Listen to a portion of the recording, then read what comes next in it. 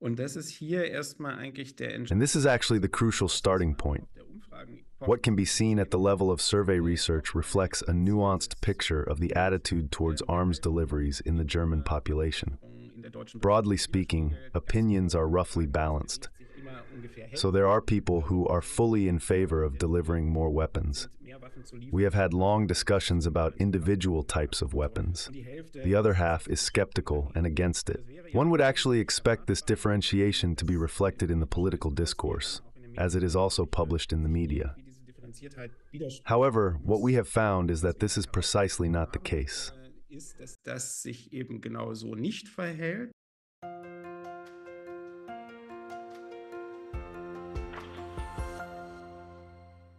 Hallo und willkommen auf Neutrality Studies. Hello and welcome to Neutrality Studies. My name is Pascal, and today I have the pleasure of discussing with two great German-speaking researchers. Here with me, on the one hand, is Professor Harald Welzer, one of the most significant German sociologists and social psychologists. While many of his scientific works deal with the influence of thinking or the inner self on society, Professor Welzer also repeatedly writes societal critical bestsellers like Turning Points, Politics Without a Model, Society in Danger, or The Fourth Estate, How Majority Opinion is Made. Wie Mehrheitsmeinung gemacht wird. Andererseits habe ich auch einen Schweizer Kollegen hier. On the other hand, I also have a Swiss colleague here, namely Leo Keller, who is an entrepreneur and data scientist and has been researching opinions in media for decades. Last year, the two of them produced an excellent work titled The Published Opinion, a content analysis of German media coverage of the Ukraine war. In it, they critically examine the role of leading media in the war dynamics in Europe and show with many data points that our leading media are often more in the business of making opinions rather than reporting on them objectively. We want to discuss this research project today.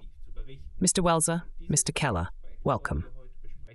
Herr Welzer, Herr Keller, herzlich willkommen. Hello, nice to be here. Ich danke Ihnen, dass Sie sich die Zeit nehmen und fangen vielleicht gleich. Thank you for taking the time. Perhaps we can start right away with the introduction of your paper. In the study, you explain how both of you came up with the idea to contrast the published opinion of people on the street with the published opinion in newspapers and other leading media. Could you perhaps briefly explain this episode? I don't know, Mr. Welzer. Was that perhaps your experience? Vielleicht Ihre Erfahrung? Naja, sagen wir mal so. Well, let's put it this way. We can indeed observe a relative discrepancy between what people record in surveys and what dominates the political and media discourse. We have observed this discrepancy over the past years. Initially, we identified it through the example of the population's approval of arms deliveries and the discourse in leading media about arms deliveries. If one makes this observation merely from personal experience as a media consumer, the accusation that this could be a subjective perception is of course justified. But after the publication of our results, it was often argued that the editorial teams work very differentiated and controversially and include all conceivable opinions. Differenziert und kontrovers und beziehen alle denkbaren Meinungen ein. Deshalb kann das gar nicht stimmen. Und deshalb gab es hier jetzt Therefore, that cannot be true. Therefore, there was now the opportunity to empirically investigate this through cooperation with Leo Keller. We wanted to find out if we were wrong. Was it actually just anecdotal knowledge that turned out to be false?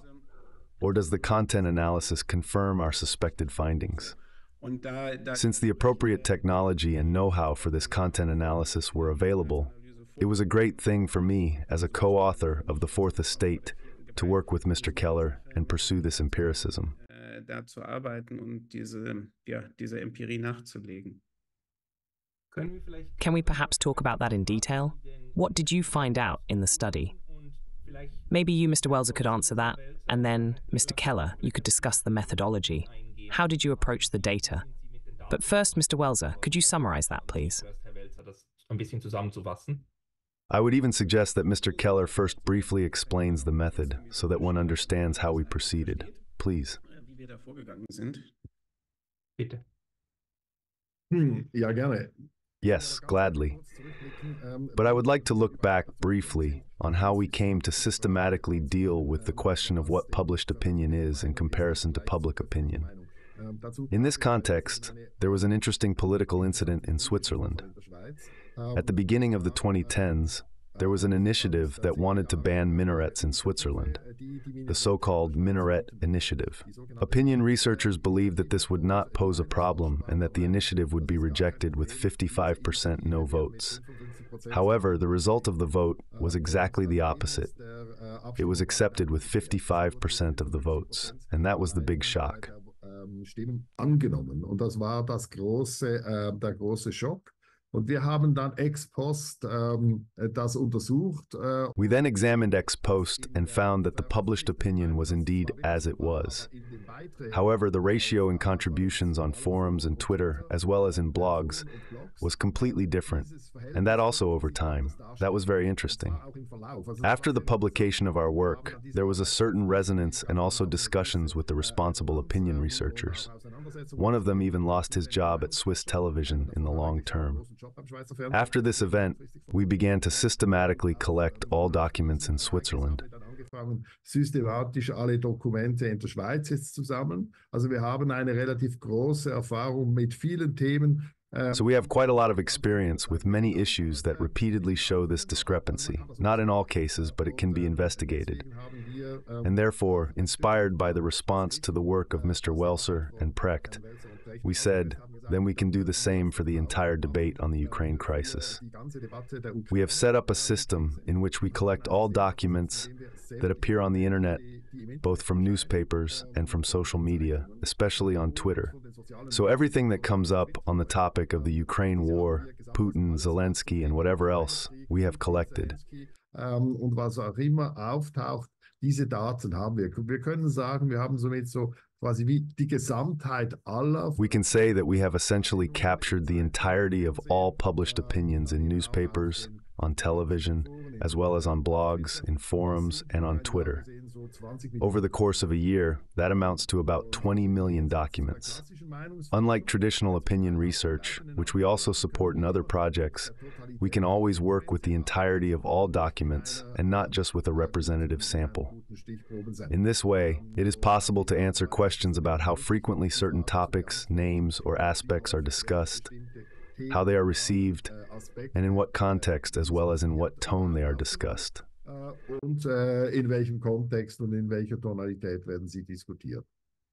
Also nur zum Verständnis. So, just to understand, you have evaluated Twitter, YouTube, and other social media, but also daily newspapers and television broadcasts. In total, that's about 20 million documents that your system was able to evaluate. You have used this system before and now, a year and a half ago, applied it together with Mr. Welzer to the Ukraine war. Ausgewertet haben auf den Ukraine-Krieg. Exactly, it continues. We have now collected the documents over 24 months, and it's still 20 million per year. So we are now at a total of 40 million documents. And then the question arises again. What has come out of the arms deliveries, for example? How does the published discourse compare to the public discourse? The difference is that the published discourse includes daily newspapers and official leading media, while the public discourse takes place on Twitter and other social media. These two have been contrasted with each other. Soziale Medien, die haben sie einander gegenübergestellt. Ich würde das noch mal einmal etwas. I would differentiate that a bit more.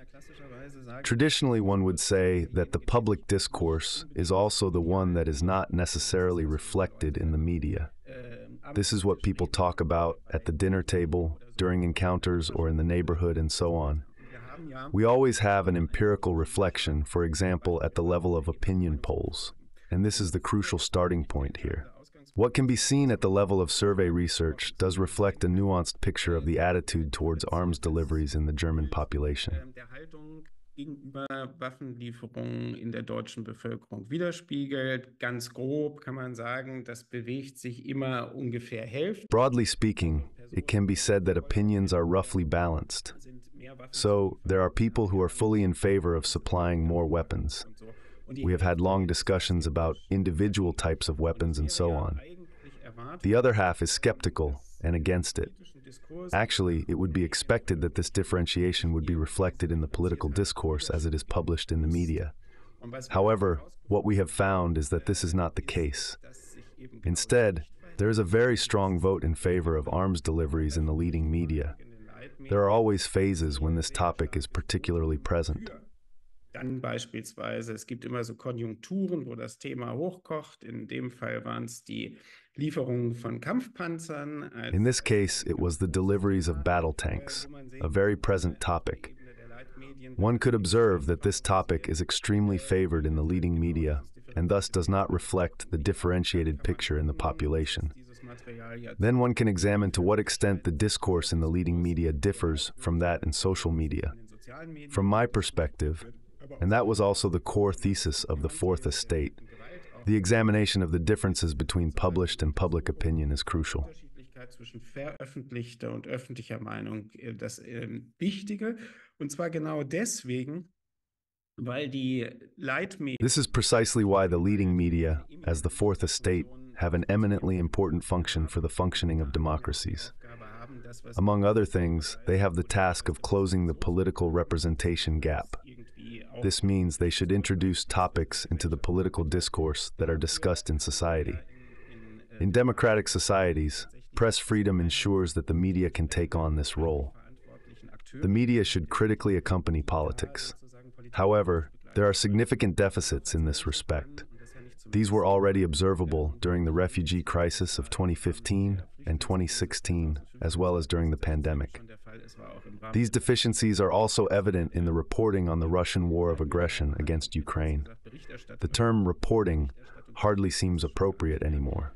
Jetzt in Bezug auf den russischen Angriffskrieg auf die Ukraine halt auch der Fall. Do you have an explanation for how such a strong discrepancy arises? It is perceived. I notice it in the YouTube comments, but also in conversations with friends and acquaintances. The subjective impression is created of being misled by the mainstream media, or that something is being sold to us. This is particularly noticeable with the arms deliveries. In Germany, it is interesting that Mr. Olaf Scholz's hesitation is repeatedly emphasized. It almost seems as if something is being sold to us, as if it were a PR campaign. Can you explain that? Although it is outside your study, how do you explain this behavior of the mainstream media? Aber wie erklären Sie sich dieses Verhalten der Leitmedien? Ja, als Sozialpsychologe würde ich erstmal. As a social psychologist, I would offer a very simple explanation. The historical events mentioned are crises. Crises have the unpleasant characteristic that one cannot see through the situation clearly. They are characterized by the fact that nobody has a script or screenplay. Nobody knows how the situation will develop or what the appropriate measures are. This leads to a situation of great dissonance. People would like to apply their knowledge and be able to say what the situation is and what needs to be done now. But in crises, this is not possible. Deshalb muss man jetzt das und das machen. Das ist bei Krisen nicht der Fall. So, also stehen Redakteurinnen, Therefore, editors, newspaper makers, and so on, just like all other people, are faced with the problem of initially finding an interpretation of what is actually happening. In such an uncomfortable situation, people like to look for clues to hold on to in order to provide an interpretation. This is where basic group processes come into play. For example, the discussing editorial teams avoid their dissonance by developing a common interpretation that everyone can agree on. Then everyone is relieved because they now know how to proceed. Of course, there are also manifest traditions, for example, in the transatlantic perspective on events. Zum Beispiel der transatlantischen Perspektiven auf das Ganze. Es gibt Dominanzen von bestimmten Akteuren. There are dominances of certain actors. That's another factor. But now, these processes of agreement have been reached very quickly. These processes of agreement have an interesting psychological property. They are fragile. So the agreement was not made on the level of secured knowledge and secured data, but rather the group has somehow come to an agreement. Therefore, anything that comes as an intervention from the outside and says, wait a minute, that's not right. Or one could also see it differently. Or the experts who try to introduce a different opinion are basically a disruptive factor for this fragilely established agreement. Ein Störfaktor für diese fragil hergestellte Einigung. Ja? Also jeder, der sagt, na, das stimmt aber nicht.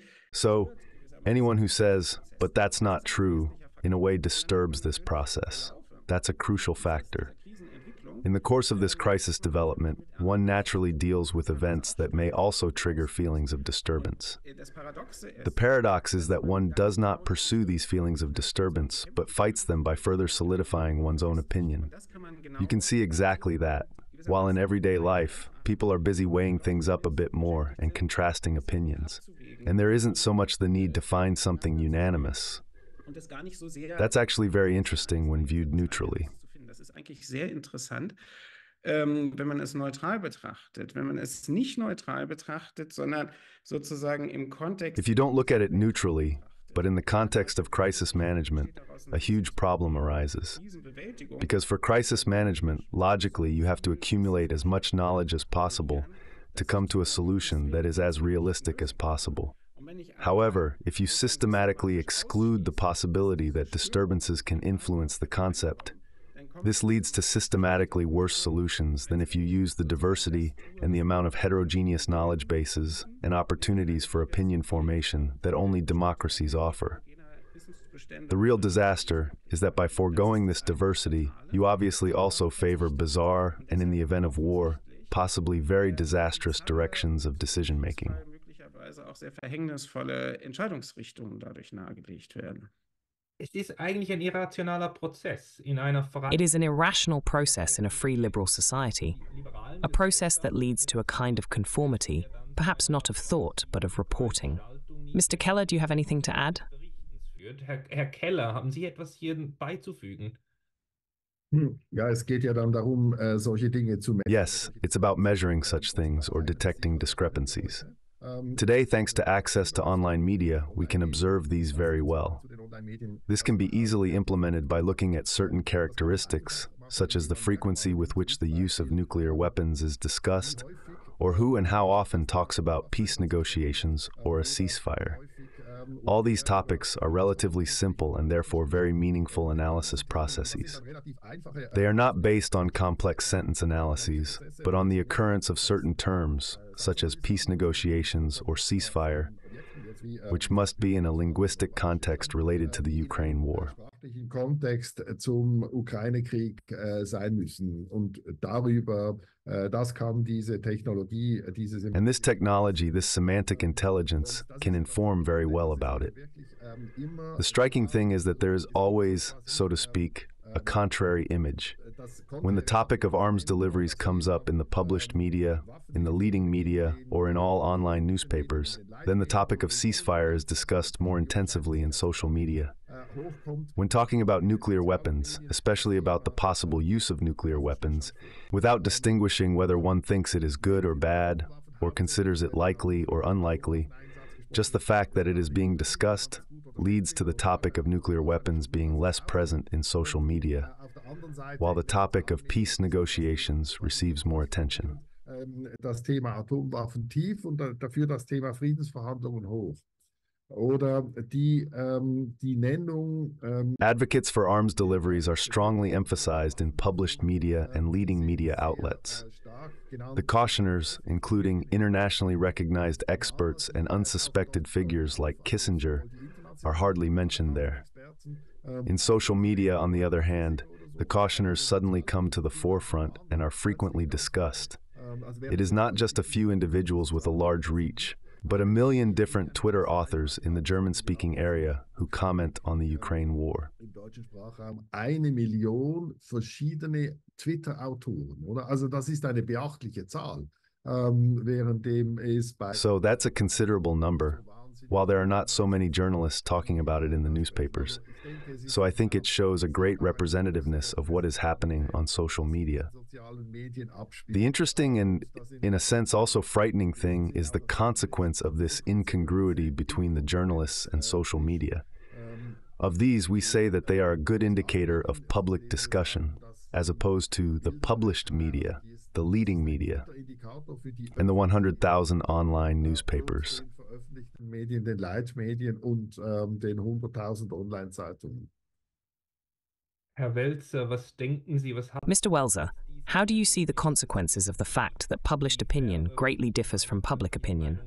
On one hand, one could argue that newspapers do not always have to reflect what is being publicly discussed. They should provide quality, prepare content, and add new perspectives. On the other hand, this large discrepancy could lead to societal fractures. Especially the growing mistrust towards the media could be problematic. How do you assess this situation? gegenüber den Medien, das wahrscheinlich auch nicht sehr gesund ist. Also wie sehen Sie das? Ich habe es ja schon gesagt, ich sehe das eigentlich. I have already said it. I actually see this as very problematic. The eminently important function that the leading media have for opinion formation within the democratic discourse is not fulfilled if the reporting is so homogeneous, although the topic is actually heterogeneous. There are a number of studies from the past years that have examined foreign reporting in the German media. It is found that this hardly takes place, or it focuses on 6 or 7 countries, even though there are nearly 200 in the world. The same findings apply to war reporting. Derselbe Befund taucht da auf, wo zum Beispiel über Kriege berichtet wird. Der Äthiopienkrieg zum Beispiel, der von den Opferzahlen wahrscheinlich... The Ethiopia War, which was probably the deadliest war of the last few years, with casualty figures of about 400,000 dead, received little attention in our media. The same is true for the war in Yemen, which was only mentioned sporadically. It was only when the Houthi militias attacked the cargo routes that the conflict became somewhat more present in the media. The coverage increased when the German Navy dispatched a frigate to combat the attacks. Nevertheless, this war, with an estimated 300,000 dead, played hardly any role in the media landscape. In Äthiopien waren es 400.000. Sogar keine Rolle. Und viele andere Dinge, die auf der Welt, die ja nicht aus Deutschland, der Schweiz... And many other things that happen in the world, which consist not only of Germany, Switzerland, France, or the USA, but also of many other countries, are not mentioned. This is particularly problematic when considering how a geopolitical development is viewed. One can only analyze it adequately if one includes knowledge from other parts of the world and appropriately assesses the situations in their ambivalences, conflict potentials, but also alliance possibilities. This is exactly what one should expect from media that employ foreign correspondents and claim to report in a differentiated and comprehensive manner. Natürlich differenziert und umfassend zu versuchen zu berichten. Und alles das erweist sich als erstaunlich. And all this proves to be remarkably deficient. You also asked about the reasons for this development earlier. I only mentioned the socio-psychological reason. Of course, there are also economic reasons. Since advertising expenditures have shifted heavily to internet publications, social networks, and so on, traditional editorial offices have been under enormous financial pressure. This has also led to cost savings, which of course then also resulted in losses in quality in many respects. So keywords are editorial, foreign correspondence, and research efforts, and so on. Rechercheaufwände und so weiter und so weiter. Und der dritte Punkt ist natürlich auch noch der, und das erleben wir alles schmerzhaft. And the third point, which is also painfully experienced, concerns the consequences for the social climate, which you have already pointed out. We have seen that in the fight for attention and reach, the way of expression has also changed in the leading media. Unfortunately, these media have adopted certain behaviors from social networks. This means they express disgust, rejection, and devaluation towards certain positions without giving them room to unfold. You don't even know exactly what you are opposing. That's very interesting. Dass man überhaupt weiß, wogegen man abwehrt.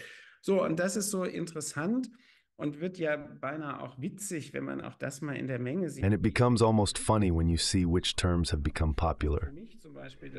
So for me, for example, it's interesting. We haven't systematically studied this, but everyone is always horrified. It's totally absurd.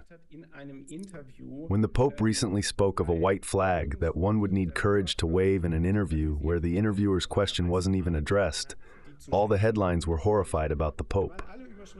Why should one be horrified about the Pope when he, according to his job description, believes that peace is better than war. But no, people are horrified. Another word from this lexicon is dumbfounded. People are always dumbfounded. Fassungslos. Man ist immer fassungslos. Ja? Man ist nicht, keine Ahnung, bereit, etwas zu diskutieren. People are not willing to discuss something because they are already flabbergasted or horrified from the outset. These exaggerated terminologies limit the possibility of discourse. Because if one is already horrified by a statement, how should they take it seriously or consider whether there might be some truth to it? Unfortunately, the opinion is often there before an analysis has taken place. This leads to many in editorial offices being afraid to express a dissenting opinion for fear of provoking astonishment. An example of this is the reaction to the parliamentary group leader of the Social Democrats in the Federal Republic, who everyone was horrified by because he mentioned the possibility of freezing the war in a speech. We lack an argumentative and discursive basis to judge whether this is a viable option or not. In an enlightened society, the goal should actually be to discuss what the best understanding, interpretation, and conclusion is. However, this is systematically avoided when trying to lead a discourse only emotionally and normatively, instead of on the basis of knowledge and arguments. Versuche, einen Diskurs zu führen und nicht argumentativ auf der Basis von Wissen.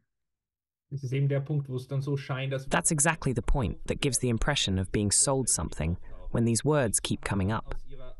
From your study, I concluded that very strong epistemic groups, or bubbles, seem to form here. I briefly discussed this with Mr. Keller last week. Mr. Keller, you don't quite agree with the idea that bubbles are forming here, do you? Would you like to respond to that? How do you assess it?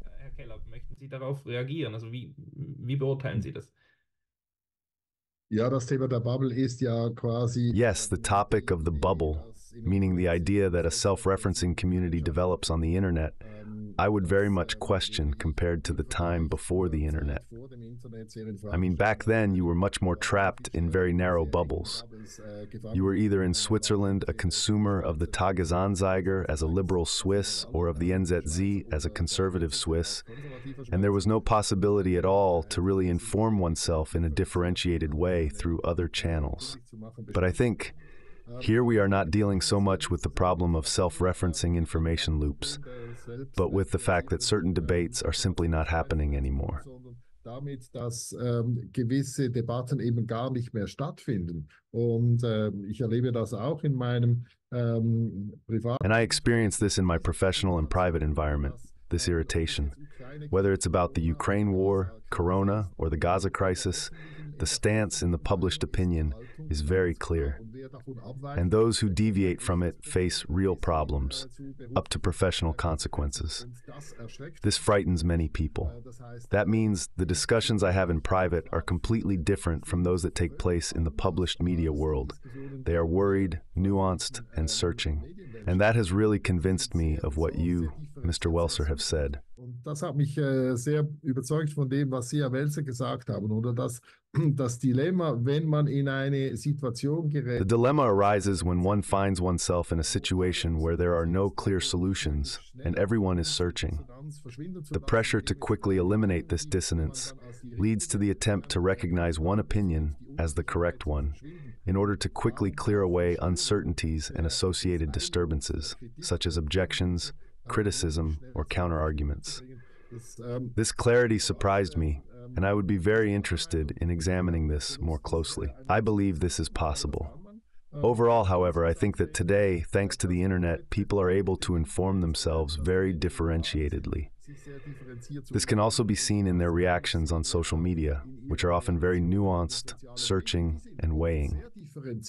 Sehr suchend und sehr abwägend, und deswegen werden dann eben auch, ich sage jetzt mal, and that's why, I'll say it, the people, the warners, and the skeptics are quoted much more frequently there, so they are mentioned.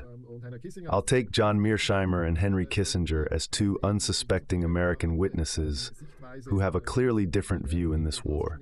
They are virtually ignored in the traditional media here in this German-speaking world, but not in the social media of the German-speaking world.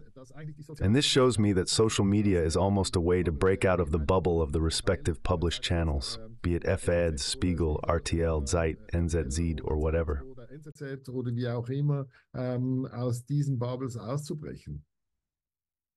My great fear as a scholar of international relations is that there is not just a downward feedback loop, but also an upward one, and that newspapers and governments could influence each other so that a dynamic develops. Mr. Welzer, do you feel that the way of reporting contributes to the escalation of the war, or how do you see the connection to the decision makers?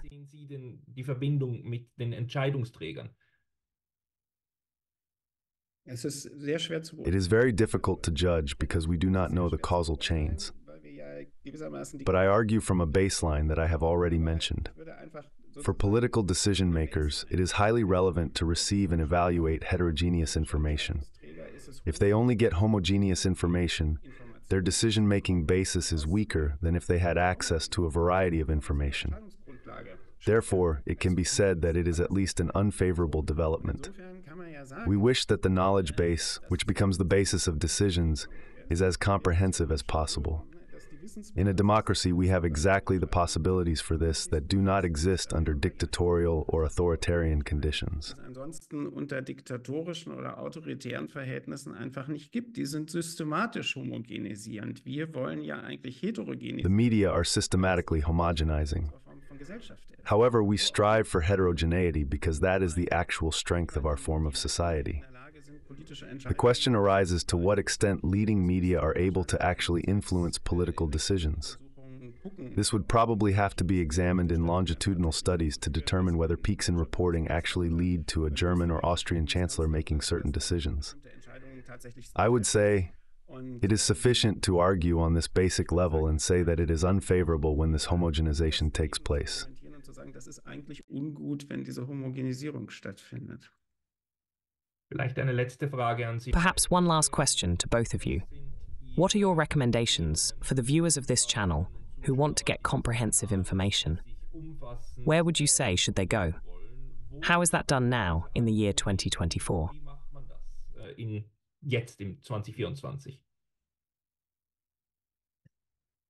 Wenn ich dazu vielleicht... Ich persönlich bin nicht affin. I personally am not inclined towards social networks. Therefore, I do not get my information directly from them, but at most secondarily or tertiarily. For me, it is important to also follow international press and read corresponding articles. In doing so, one realizes that there is a greater heterogeneity in the perception of these conflicts than it initially seems. Moreover, I find everyday conversation very important. We all, as ordinary citizens, are always in search of orientation and interpretation. Other people are always carriers of information for us, both positively and negatively. This means I do not have to agree immediately with everything that is said, but it is important for me to know what is being said. Für mich ist es wichtig zu wissen, was da so gesagt wird. Und ich würde einen Punkt sehr, sehr stark machen, mache ich auch in die... And I emphasize one point very strongly, which I also make in every public discussion. We are very fortunate in Switzerland, Germany, and Austria to have enlightened populations. These consist mostly of thinking people. This is the strongest resource for democracies. It is regrettable that there is a form of published opinion that is homogenized, while the actual resource, the thinking and discussing citizens, who also articulate themselves in Germany through demonstrations against the right, is very much alive, in contrast to a rather silenced public opinion. Die sind sozusagen vital, während das andere eher etwas Stillgestelltes ist. Und das ist ungut. Und da, weil Sie danach gefragt haben... And that is problematic. You asked for it, hence my wish. Politics should acknowledge that there lies an important resource. Especially when it comes to fighting populist movements, one can see that the established parties in Germany often have no strategy. That's why people protest in the streets, quasi on behalf of politics. In this sense, the political class could also better inform themselves about the potentials, resources, and productive contradictions that exist within the population and are expressed in the conducted discourses. In der Bevölkerung vorhanden sind und eben in den Diskursen, die dort geführt werden. Very good. Thank you very much, Mr. Keller. Ja, jetzt aus dieser Internetwelt, ich meine, From this internet world, very few people have a system available to them on how to use it by evaluating the entirety of all Twitter data. That's why I think there are 3 recommendations for the general population who wants and can navigate the internet to some extent. The first is to look for blogs by professionals. In the USA, there are millions of blogs, and the authors are mostly experts in their topic. Today, some of them have their own YouTube channels, just like we do. It's astonishing how many experts regularly speak on YouTube about their respective topics, be it Gaza, Ukraine, artificial intelligence, or the climate crisis. Oder Klimakrise, was auch immer. Also da findet man sehr, sehr spannende Leute. So you find very interesting people who are no longer mentioned in the newspapers today. And then I think it's also very helpful to look at international media. I am amazed to see how much more critical the American, including the mainstream newspapers, are of the Ukraine war than our mainstream newspapers. I am equally amazed at how critically Haaretz reports on the Gaza war. This opens our eyes, especially when what the German-speaking media no longer provide in terms of international correspondence is sought out by ourselves. Yes, for that you need to be able to speak English or master another foreign language. Ja, man muss dann auch noch Englisch können oder so. Wenn es Texte sind, kann man die ja jetzt mittlerweile wunderbar über DeepL. When it comes to texts, they can now be excellently translated automatically via DeepL. So I think if you look around, you can find alternative information, be it through the small dissident channels that exist in all countries or via international platforms like YouTube. And as mentioned, every newspaper today publishes significantly more content online than they do in their print editions. The most famous example is the Washington Post, which publishes 6 to 7 times more online articles than appear daily in their print editions. So, I think the internet is really a very good information platform for getting diverse information. Sich sehr vielfältig zu informieren. Look for yourself. Think for yourself. Mr. Welzer, the last word goes to you. Would you like to add anything or make a recommendation? Ja, weil Sie dieses wunderbare Selbstdenken gerade genannt haben. Yes, because you just mentioned this wonderful self-thinking. I even wrote a book with this title once, although the title actually sounds absurd. What is really important is to take self-thinking very seriously. So, something very important in self-thinking is identifying contradictions. Let me mention a contradiction that is totally interesting. In media perception, it seems completely clear that everything can be expected of Putin. Absolutely everything, and he has always proven that he is capable of anything. But when it comes to the question of nuclear war, then everyone is sure that he would never do that. And this is something that one doesn't even need to have studied for. You don't even need a high school diploma to say, wait, there might be a contradiction here. Moment, da liegt möglicherweise ein Widerspruch vor. Und die Widersprüche, die sind genau das, was Denkende... And the contradictions are exactly what stimulate thinking people to think further. There's something very productive in it. I experience this in everyday conversations, which I've already mentioned. Then someone like me, a social scientist, is asked if I can explain it because I am more knowledgeable. That's exactly where thinking, independent thinking, and further thinking begins, and I consider that enormously important. Otherwise, there is a tendency to smooth over contradictions as much as possible. I emphasize again that they are an enormously important methodological resource for democracy. Since life is contradictory, one must endure these contradictions and in a certain sense think further. Muss man die schon auch aushalten und weiterdenken gewissermaßen. I find that very good and would like to emphasize that Mr. Descartes deconstructed the whole world with the method of doubt. One does not need to go that far, but using doubt systematically to question is a good idea. Mr. Welzer, Mr. Keller, thank you for the discussion. Very welcome. Thank you very much. Sehr gerne. Danke sehr.